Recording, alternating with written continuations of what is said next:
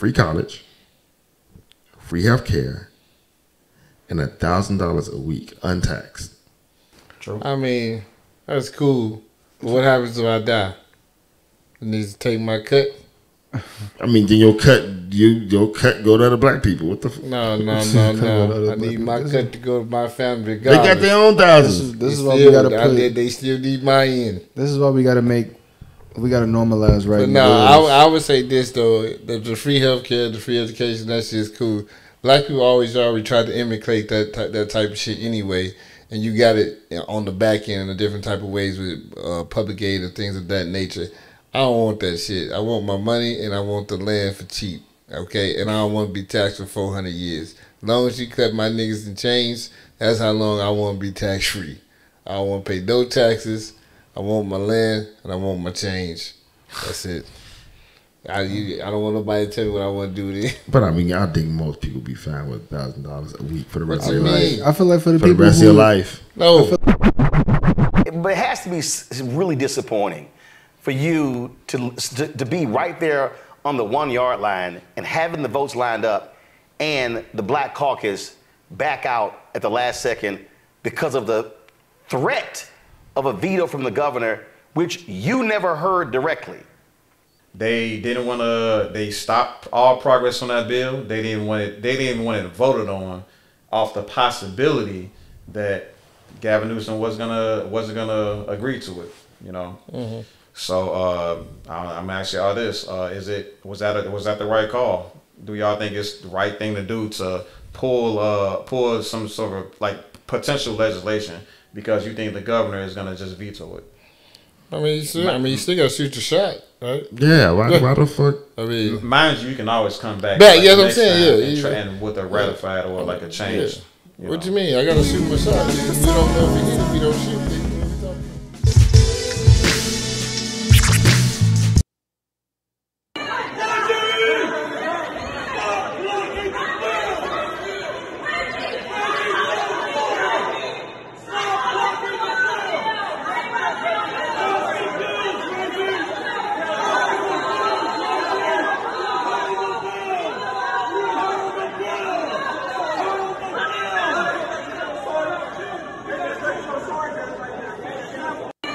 Welcome back to the Chicago Black Delegation podcast, everybody. Here we have another episode regarding the current fight for reparations. This time it's going to come from the Congressional Black Caucus over in California. So there's been a lot that's been happening and stuff like that. So I'm gonna ask you guys this question. This one might be a little bit tricky. So we all, I think when most people think of like reparations, they think of it as a federal decision, like a federal push. Something needs to be happening throughout the nation, right? But California has like taken the matters in its own hands, and they wanted to how do I put this?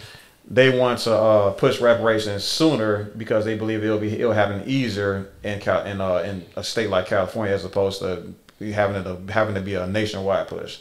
So I'm gonna ask y'all this: do you think that is a good thing for states to individually implement or fight for reparations, or should we all find a way to band together and deliver some sort of a nationwide reparations package for Americans descendant of freedmen?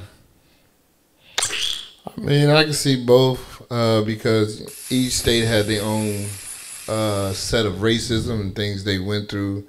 Every state wasn't as harsh as every, like Texas wasn't as bad as, Texas was worse than California. You see what I'm saying? Okay. So I can see you doing state-wise where you can, because this would happen in your state, you can probably get a little bit more versus trying to do it vast to everybody because a lot of places black people didn't go live, like Utah. It's not a lot of black people like really migrated to Utah, but they are black people that live in Utah and probably have experienced racism and Jim Crow, those things of that nature. But it's probably just such a small population. You know what I'm saying? It may be different when you go to large places where black people migrated and lived and doing those slave times. You may have a better argument for your reparations because your people are descended from that land. I think you definitely, how do I put this? Before I say anything, you definitely not saved, I don't want to say saved because you still say it, what you said still makes sense. The only thing I'm going to say is what you said regarding a better argument, that definitely is like but let's definitely stick with that for right now. I mean, you would definitely pose a better argument had you we like argue for reparations in the state that has like a surmountable, like that has a pretty high number of black people in it. Yeah. So, but what I do want to say is most people, reparationists, right? People that argue for reparations will argue that every state in America, every state that America puts its flag on, will actually benefited from reparations, and I mean actually benefited from slavery. You know what I'm saying? Benefited from the free labor. Procured from the South during I mean, slavery. yeah, you're right to a certain extent, but that's the reason why the North and the South war kind of happened, because the North wasn't getting their proper cut. Yeah, the South was way better and more running with way more money coming through. So the North was getting the short end of the stick. So that's why I'm saying it's a little different. No. So and what the North did, when the North won the Civil War, they took those funds and they expanded. They used that fund to expand to the West. So like arguably, I think a lot of us are trying to say that, hey, without slave labor, we probably wouldn't even gotten as far in America as we have. You know what I'm saying? Mm-hmm. So that's kind of what what they will argue. You know what I mean? What do you think, Conjure? Do you think it's a good idea for states to individually fight for reparations, or do you think we should just save it as like some kind of nationwide push? I think I believe a nationwide push would be more effective, because you have a collection of black people from different areas pushing for the same goal. Mm.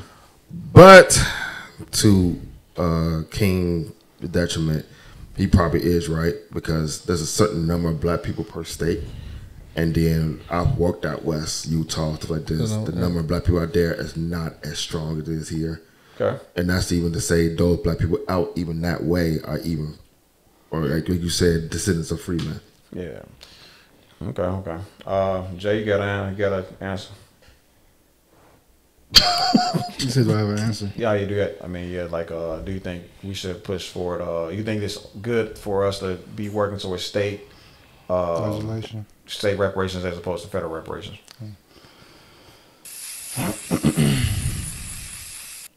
I ain't gonna lie, man. These guys pretty much took the answers right there. Like nationwide, I mean, who's to say that would be good for the, you know what I'm saying, a lot. Maybe state would be better, you know. Yeah. But I mean. So I think I like the idea of a federal reparations push. Unfortunately, it's just a lot. We didn't, I don't think it's enough. I definitely don't think there's enough people that's going to be supporting reparations amongst House representatives that represent the country and state senators. That's kind of an unfortunate reality of it. But so reparations by state is more likely to happen, especially when you kind of look at the numbers of like Democrats as opposed to Republicans within these states. Like we'll find out a little bit later in this video that there's way more Democratic state senators and representatives rather in California, political representatives in California than are Republicans. And like the Democrats are typically the ones that's going to be supportive of reparations more so than Republicans. And then the Democrats that vote, the Democratic civilians that vote for these people are expecting, them to make these type of decisions or vote for these type of decisions. But I mean, here we got some, and unless we get surprised like a situation like this. So let's take a look at what Roland Martin uncovered from Stephen Bradford, who has a very dominant voice, a very high position within. He was a state senator. That's all I'm trying to say. Stephen Bradford, a state senator of California, he had quite a bit to uncover regarding what happened with H.R. 40 and the California reparations bill. And so let's check it out. Get clear. You had the votes. What happened? I got noticed when I was in Chicago 2 weeks ago at the Democratic National Convention by Chair Lori Wilson of the Black Caucus. I'm the vice chair. She pulled me to the side while I was in Chicago and she says, hey, we've heard word that the administration might have problems with 1403. That was the only bill that we heard 1403. Again, that was the foundation for standing up the agency. And I said, oh, that's news to me. No one from the administration has contacted me. And I says, what might be some of those concerns? And she wasn't specific. And so I did what I naturally would have done. I picked up the phone. I called my chief of staff. I called my ledge director and asked them were they aware of any of those issues. And they said no. And upon my return on Friday, I called my ledge director. And contacted me. I says, what might be some of those concerns? And she wasn't specific. And so I did what I naturally would have done. I picked up the phone. I called my chief of staff. I called my ledge director and asked them were they aware of any of those issues. And they said no. And upon my return on Friday, we had a Zoom meeting with the director of finance for the state of California, and he explained what those concerns were. Joe Stephenshaw, who's a stand-up guy, and he just said, hey, Mr. Bradford, under these tough budgetary deficit year, we have some problems with standing up the agency, and we just have concerns. No time did they say they were going to veto the bill. They just said we had some concerns, and they were going to offer up some amendments. He had nothing concrete at that time, so I says, hey, let me see what you come up with, and we'll consider it. And fast forward to the next week, Monday, this past Monday, we were on the floor because we were in the last week of session, so we were going late every night. By the time I got a notice from my chief of staff and ledge director around 5 o'clock, they said, we have the amendments, and they're saying, I'm recommending you not take the amendments. And that was our position. We felt the amendments kind of like watered down the bill and created a study. So we said no to those amendments. And I think that's pretty much what got us here today, because again, but no time did the governor or anyone in his administration say we're going to veto the bill. So the fear of a veto, I believe, caused members to say, let's hold the bills. Okay, so here's what I don't understand. Okay, so kind of long story, the long end of it here is they created a bill, very, very long. I think it was like over 1,000 pages, 1,100 pages, if I recall correctly. And it was broken down into 14, 14. You said amendments, right? Yeah, 14 amendments. And it looked good. Nobody had a problem for the most part. And then apparently sometime earlier, like I think about a week earlier, there was a brother who was approached that, hey, like there's some problems. There could be some problems in this here bill. Let's make some changes to these amendments. And as you just said, like these changes would have like severely watered down. It had been, it would not have been what they were asking for. It'd have been something that's like, cheap and something that can like, hey, they'll feel better if this. That's not what they was asking for. These people were asking for reparations for slavery amongst other things that could not just better put black people in a position, but it will actually right the wrongs of yesteryear, and so that we'll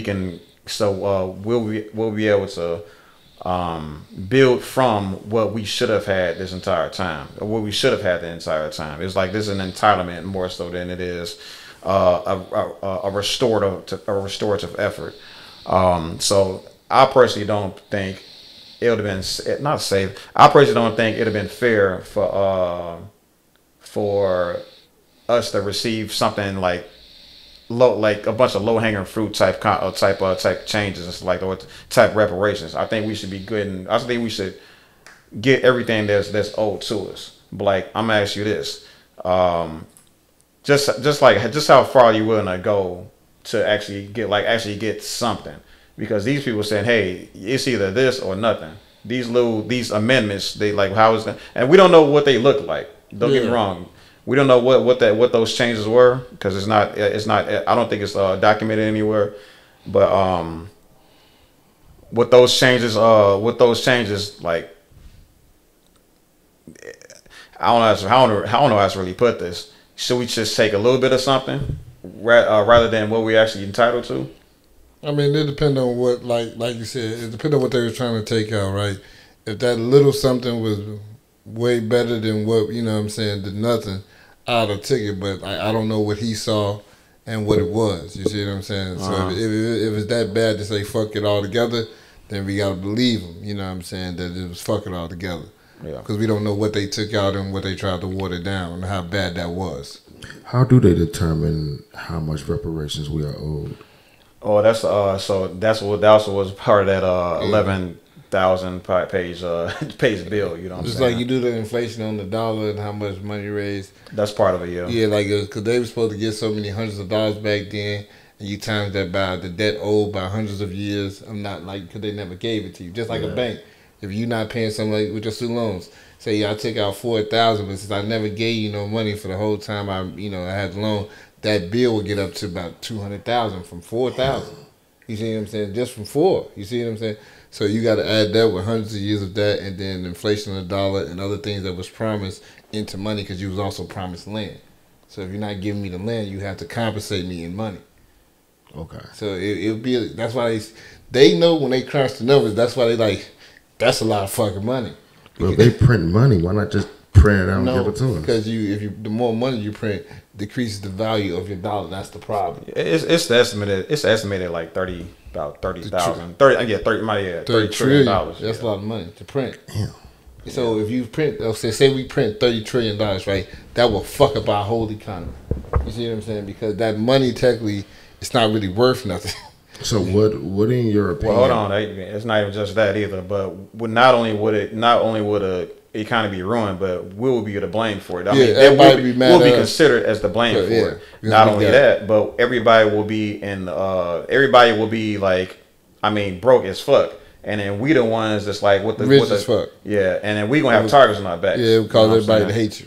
So what in your opinion would be a reasonable repertoire compensation for black people that's won't damage the economy but would ensure that we are well compensated for our blood, sweat, and tears? Jay? I always say, free college. It's just education? I mean, healthcare. Definitely should take care of the healthcare, but I mean, at least take care of college and take care of the kids' college tuition. So, as let's say there was actual documented proof of everyone's lineage, that kid should be allowed free college at any university in the States and complete free healthcare. I mean, shit. I wouldn't say access. I mean, depends on what their GPA is. Like, I mean, you don't just give a F student a key. Yeah, to go to Harvard, you still gotta, gotta work for that. You still be worthy to go. Right. Well, hypothetically, they have the grades. Yeah, they just be free. So any college they won't. Yeah, if they have the grades, yeah.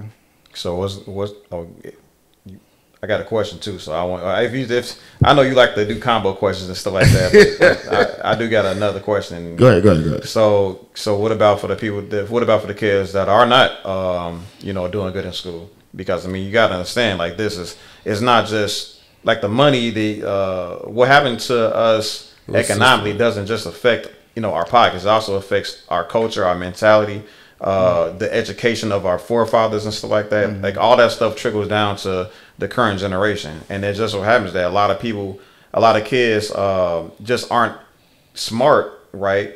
Like partially do, not all the way. Don't get me wrong.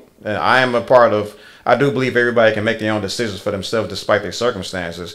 But at the same time, you gotta understand that, like, there's the pathology is if a person, how do I put this? If somebody is born out of almost, if somebody was born with almost nothing, he has limited amount of options as opposed to somebody that was born with a silver spoon in their mouth. They got all the options in the world. So with somebody who has some great grandparents that was uneducated because they weren't able to be educated, which created a situation with the parents that probably had some kind of other toxic traits, which created their parents that mom probably got mental issues, and then dad didn't want to stick around and stuff like that, and so it leaves us with this one child that he's not just uneducated, right? He's not that he's just dumb. He also is going through like a lot of trauma, mental trauma, because I mean, he's in the hood with an angry, bitter single mother and stuff like that, and he can't just focus on his studies.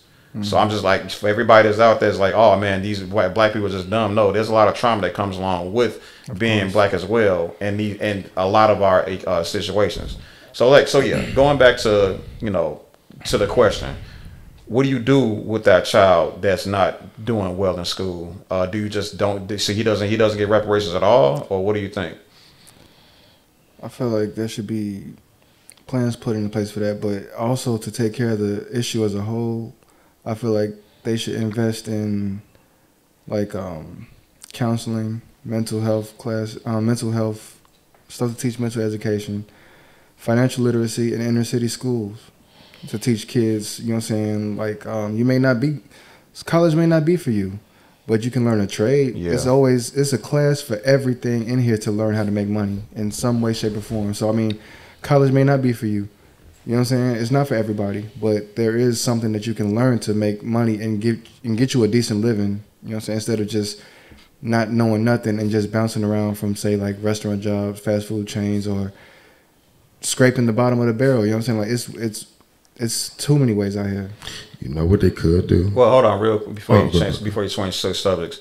I think part of that trade thing you just said. One thing that needs to also be talked about is the fair employment, you know what I'm saying, amongst like these type of corporations. It's like there's quite a bit of people saying they're being locked out of these programs because of the color of their skin. Like we had like David from like a couple months back.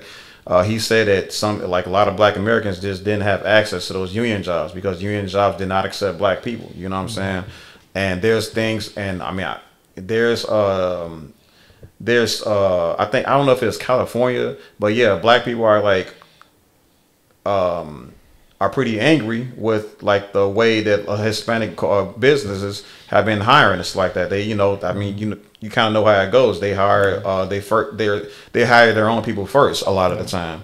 And they're, like I said, there's black people that's kind of just been calling that out, you know what I'm saying, throughout the country. So I think that'd be, I think if we're going to be offering these type of different programs to these black people in this, hypothetical situation of reparations, there needs to be some kind of groundwork laid out for, the discrimination the discriminatory employment practices and stuff like that. So, yeah, that too. You got something to say? So, what if they do? Cause I know it said like what $30 trillion. I don't even know how many zeros that is. What if they do free college, free health care, and $1,000 a week untaxed? Because even $1,000 a week, and I already did the math, is 41.57 million people, black people in the United States. For how long? I guess what? Till the money's exhausted. Till the money's exhausted, and then the country will be in economic ruin. You know what I'm talking about? No, I mean $1,000 a week. $1,000 a Yeah, week. go to every black person spend, there's a descendant of slave. We're gonna be That's a lot of used to money. getting that I mean, shit. every black person that's descended from slave will get that money. I mean, you understand that would go to your children too, Rob. It wouldn't just go to you. Right. But you can imagine $1,000 a week. If your kids are getting $1,000 a week and they still kids, they can't do nothing with the money. That's setting them up for success. And $1,000 a week for anybody, Yeah, I mean, untaxed will definitely set you up, no matter where you fucking working. True. I mean, that's cool. But what happens if I die? I need to take my cut.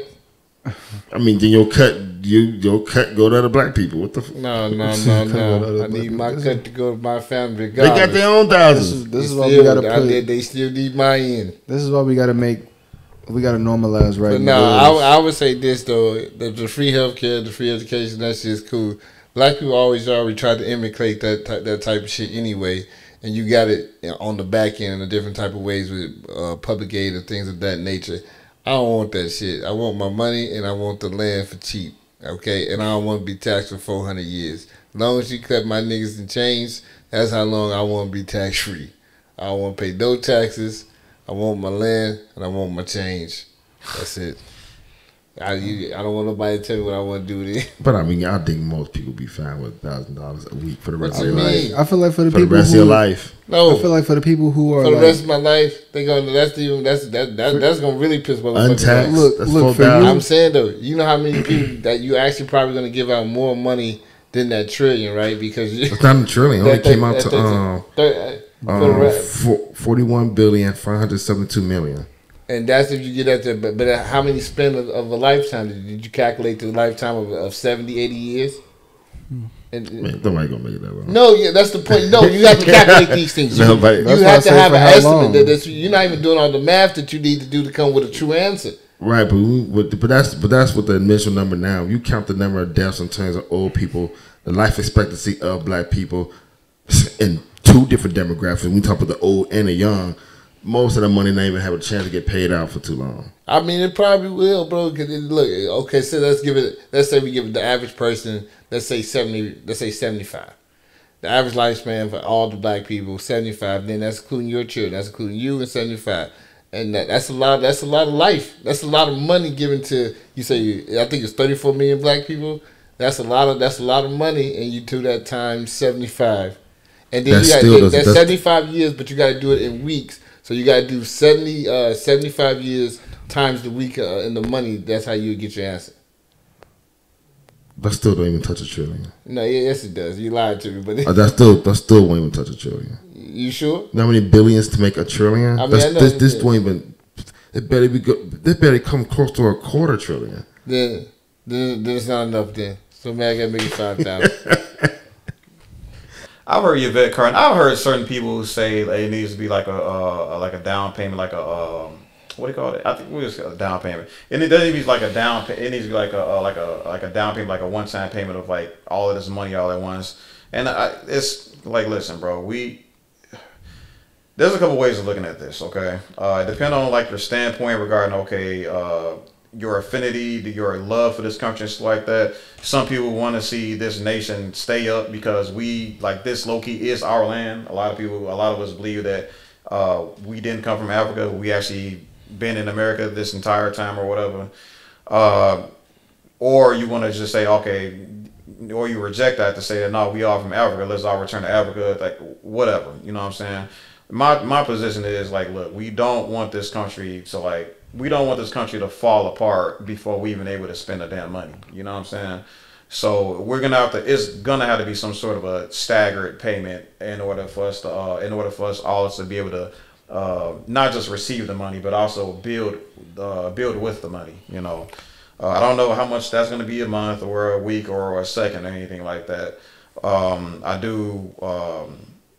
do think it's going to be required for us to even get the full thing to begin with. I mean, I don't know. It's still kind of scary to think about because knowing how much debt this country is in, like it's like the debt is so high that it almost seems like it doesn't exist. That's what I'm saying though, right? We watch the debt get higher with everything we do, but when it comes to us, right, we supposed to worry about the debt ceiling. But they don't worry about it when it comes to everybody else around this motherfucker. The way I'd rather think of it is let's just stop meddling in foreign affairs and just focus more on I get that, right? But that's never going to be America's plan because that's how they control the world, by meddling in foreign affairs. Nice. So we would never, that's our business. We always going to be in that business. I think, maybe I should stop like pussyfooting. Like let's stop putting money in directly. Oh, never mind. I don't want to talk about it no more. Yeah. But that's how we take over niggas' economies. This is how we do business. This is how we do these things. We do. So yeah, let's please stop giving money away. So anyway, let's continue on this video before I get in trouble. And so, first of all, when did you first put the bill together? I introduced the bill. I did a gut and amend last year. When last year? I think like July. Okay, so you mean to tell me, so from July 2023, the other members of the Black Caucus until August of 2024, they didn't say nothing about the bill until right before it's going to hit the floor to get passed. They mentioned some concerns about the bill at the first part of this year, but again, in May, they all signed on as joint co-authors of the bill. And the language hasn't changed from the time. Wait, hold on. I'm sorry. Hold up. They signed on as joint co-authors of the bill in May. The language hasn't changed. And now all of a sudden in August, hold up, we got some issues. Yeah, it's the same bill. Manager, he's talking about the Congressional Black Caucus. He's not talking about like, oh, everybody and like all these, you know, no, he's talking about like members of the Black Caucus that's a part of this reparations bill, or that's going to make a decision on passing the bill over to Gavin Newsom to make a final decision on. So. Because I didn't take the amendments. I can understand if I had taken amendments, but I guess you're saying they weren't aware of the amendments. We weren't aware of the amendments till, like I say, after 5 o'clock on Monday of this final week. For anybody that could be confused, when he says amendments, he's talking about like the changes that was that was prescribed, right? Yeah, changes they were deciding to make the bill more passable for Gavin Newsom and the Democratic Party in California. So let's keep going. And once we had a chance to digest them and look at them, as my staff would do, we sent them out the next day or the day after to every member of the Black Caucus. We sent those amendments out and showed where we had concerns with them. So I go back to their statement.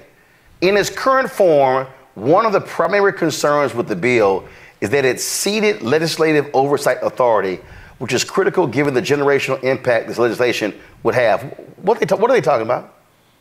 Seeing that it would take away legislative insider input and deciding what reparations would be, or the task force, or having to. That's not the case, because again, this is the bill. It hasn't changed that they agreed to be co-authors on. So if it exceeded it today, it exceeded it then when they signed onto the bill. The language has not changed. The language has not changed. Read the whole bill. There's a lot of pages. That's what I feel like. They read like, okay, we cool with it. Then they say, hold on, I ain't see that shit right there. I ain't agreeing with that shit either. We ain't call that man back. Yeah. We ain't fucking with it no more. And the thing is, I think a lot of the things that they've seen might have something to, a lot of the things that they've seen that they didn't like might have something to do with the people that's backing them. You know what I'm saying? Yeah. I mean, like he said, they would lose their seat and to argue anything in the future about what they want. That right there, that is a problem. Why would I be okay with losing my spot? And I have no more input on the task force or how things to be done. So once this go through, they're gonna leave it up to the white man to do what the fuck they feel like they want to do, and you won't have no input to say anything anymore because you signed that shit away. Yeah, I mean, but you gotta let's think about what like caused them to have to second guess, because man, these are just representatives of different whomever they're representing, and I'm just saying for this to be something that's like for black people. What would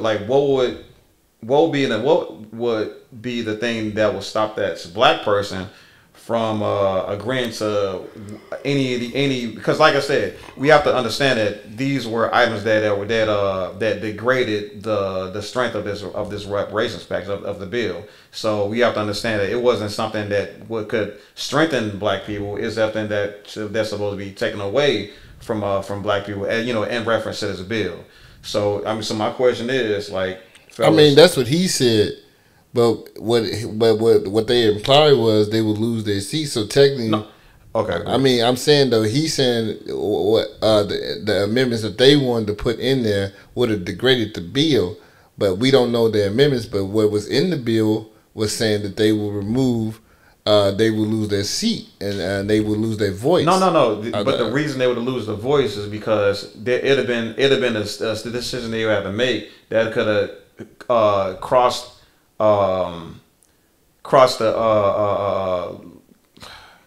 the agenda. That would have crossed the agenda of somebody else they could be representing. Because it's all there again. They're all just representing different people. Now, if they would have lost their seat. That's because people would have been actually chosen to vote them out because over some things that they didn't over the decision over that bill. Okay. Whereas all the black people would have been supportive of them because right now with them not passing this bill, all the black people making these TikToks, they making these IG posts, they're all over social media saying these people are our enemies. These black people are our enemies. So let's not vote for them. So according to these guys, they're like, okay, they rather take that chance with the black people, right? As opposed to taking a chance against the other people they're supposed to be representing. Gotcha. Okay. So that's how. At least that's how I get it. So I think the question I was asking was, what do you think? Well, I mean, I guess there's no way for us to like kind of know, right? So just leave it at that. And we were true to that. I've been an honest broker from all 25 years of my elected officials life, 14 in the legislature, and I don't hide the ball. And I show up every day and I do the work. And my bill had not changed. Again, I stood firm. I mean, for it to get out of appropriations, Assembly appropriations and Senate appropriations with no amendments on it, stated that it had a lot of support. And then all of a sudden they're claiming, so now they're saying, oh, no, we're gonna make this happen in the next session. Really? Well, I'll be gone, but And you'll be gone because what term expires? I'm termed out in December. It has to be absolutely devastating, gutting. I mean, I don't want to, but it has to be really disappointing for you to be right there on the 1 yard line and having the votes lined up and the Black Caucus back out at the last second because of the threat of a veto from the governor, which you never heard directly. Yep.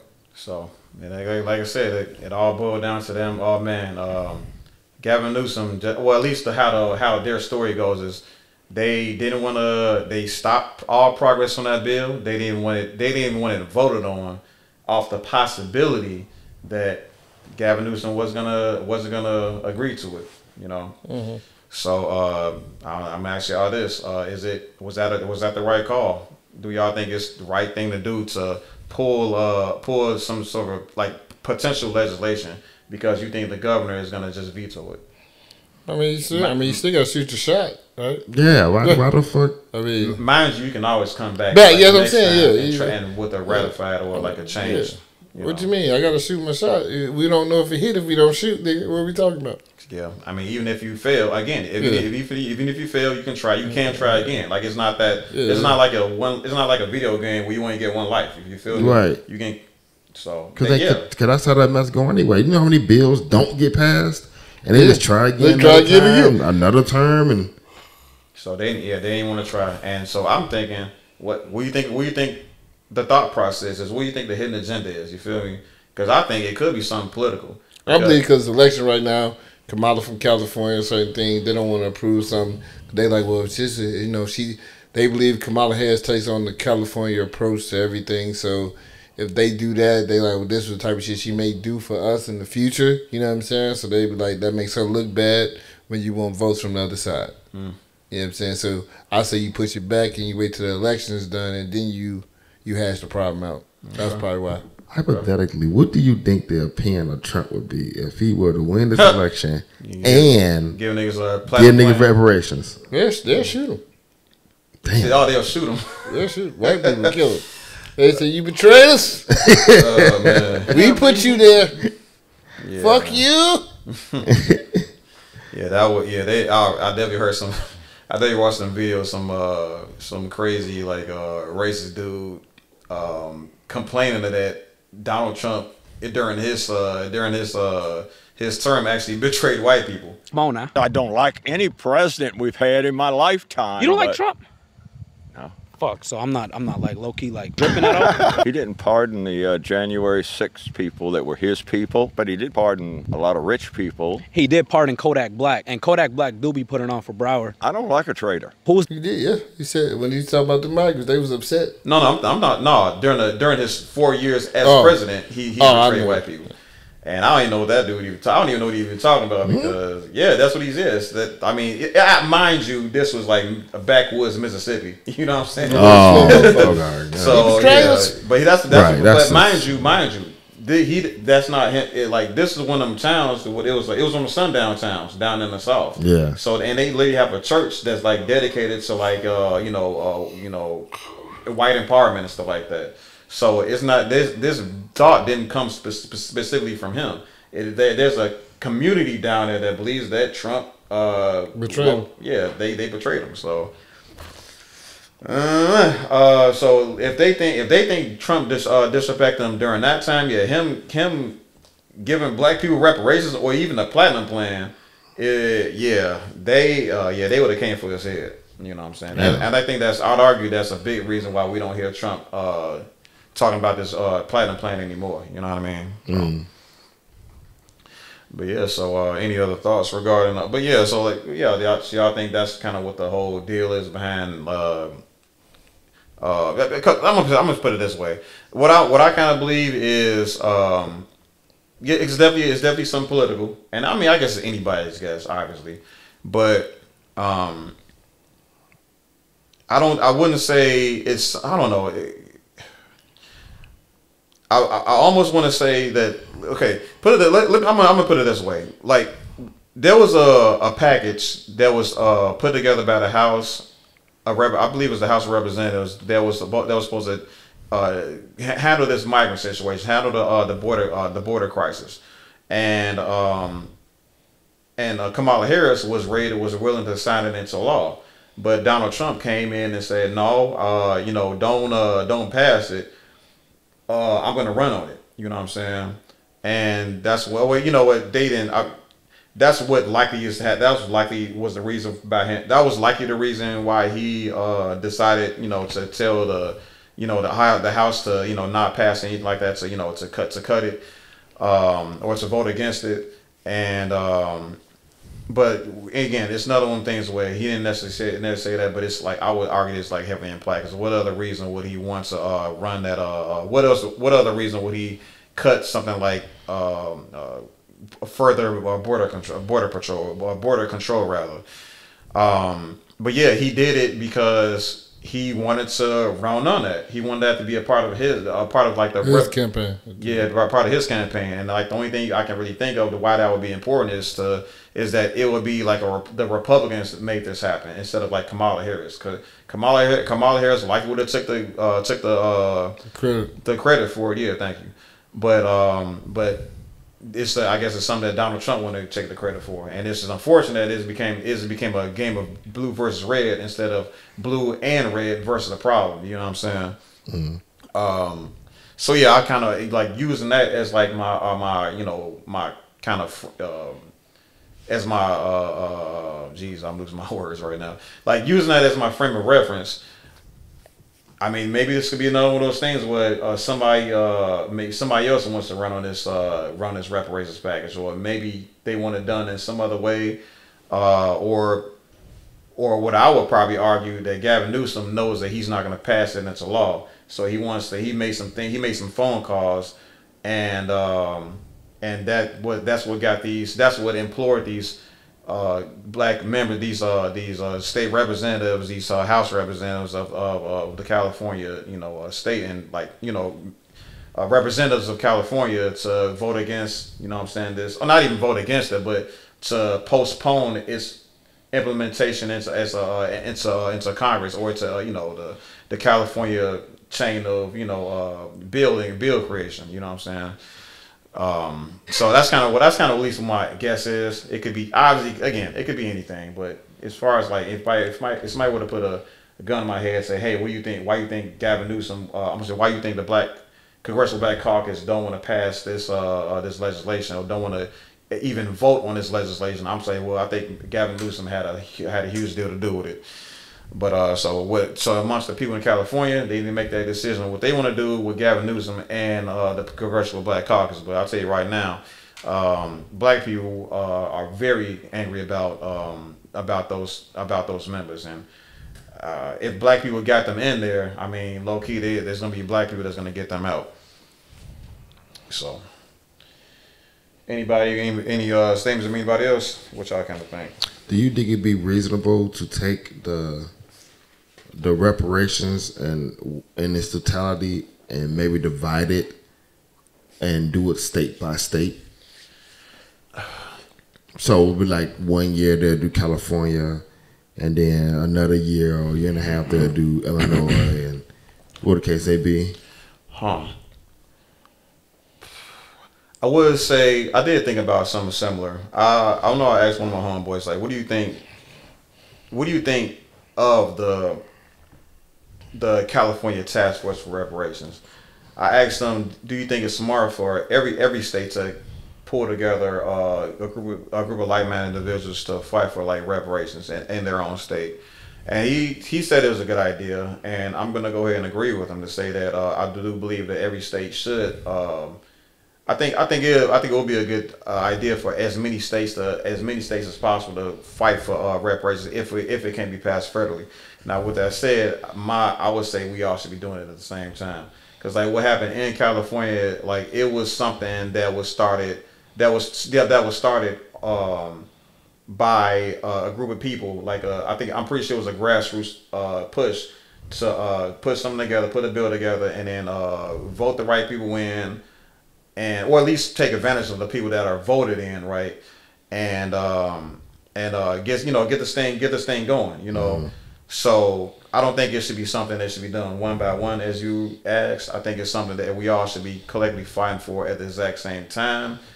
I was saying next, I'm exactly what do you think more financially be reasonable? Because financially, you said like 30 trillion, and if you take 30 trillion and divide that by 41.57 million, and then take that and divide that by 50 states, to get a surmountable amount of money per state. Let me ask you this question real quick, just so I understand the question better. Is this going towards a federal push, like a nationwide push for reparations? Yeah. Okay. I understand. I'm thinking you still talking about like a state by state thing. Okay. That's like I don't know if it works like that. I think if anything, because it's going to be done on a federal level, it has to be done. Yeah, it goes out global. It goes across the board. Yeah, it has to be done in D.C. I mean, technically, Rob, 30 trillion ain't really nothing, right? If you ever sit there and watch the House of Representatives when they all come together and they talk about spending money, they throw 30 to 20 trillions around like it's fucking candy. So, you know, they What if that's the case then? Why make the point that it will ruin us economically? Because that's what they tell us if they get that shit to us. But they can spend 30 trillion on the military and it's all fine and dandy. But maybe because they be talking about this over a course of time, maybe than just, you know, it's always over a course of time. Yeah, so that's probably what it is over a course of time. So that's what I'm proposing. But see, they can do that within a course of time if they average out the amount of money that should be, I guess, given. Divide that by the number of black people that are in the United States, and then divide that by 50 states, and then California get this amount, and then whatever time, so to get this amount, and whatever time. Over time, they'll meet the $1 trillion mark, and while still giving reparations to people that deserve it. I mean, I'm just saying that's 50 years. I mean, and then it's like, you know, you're doing it in a turn-based thing, so you have to wait. Just imagine being the 50th state, nigga. That sucks for you. I can't argue with that. I would like to think they would get the big states out the way first, the ones that's heavy. I mean, I don't think you have to even do 50 states, because I don't think the population of black people even migrated to all 50 like that.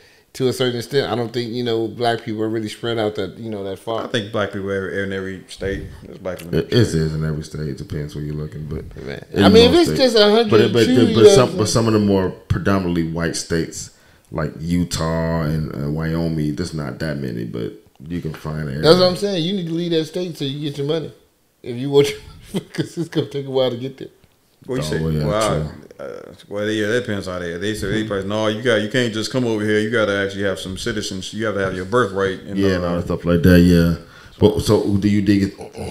Well, maybe like 5 states a year.